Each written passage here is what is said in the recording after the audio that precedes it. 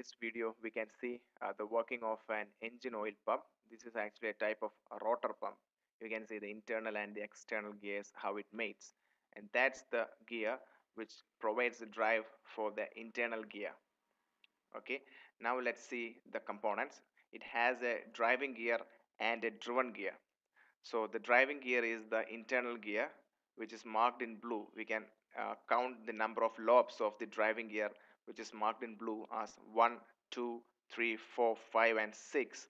And that particular gear is rotating in clockwise direction. And the driven gear, the lobes are marked in red. Count it as 1, 2, 3, 4, 5, 6, and 7. That is, it has one lobe greater than the driving gear, that is the internal gear. We have marked the suction port in green color and the delivery port or the outlet port in red color. So what's happening in the suction port is that as this driving gear rotates in the clockwise direction, it moves away from the driven gear at the point of the suction. As a result of that, a low pressure is created over there and it creates the suction.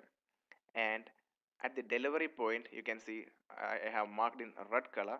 Those point at that point, the gears, the driving gear and the driven gear engages each other, and as a result of that, it pushes the oil outside, or we get the outlet. So that's how it works. You can see the internal and the external gears mating each other, and that's the gear which actually takes the drive from the crankshaft and provides to the internal or the driving gear.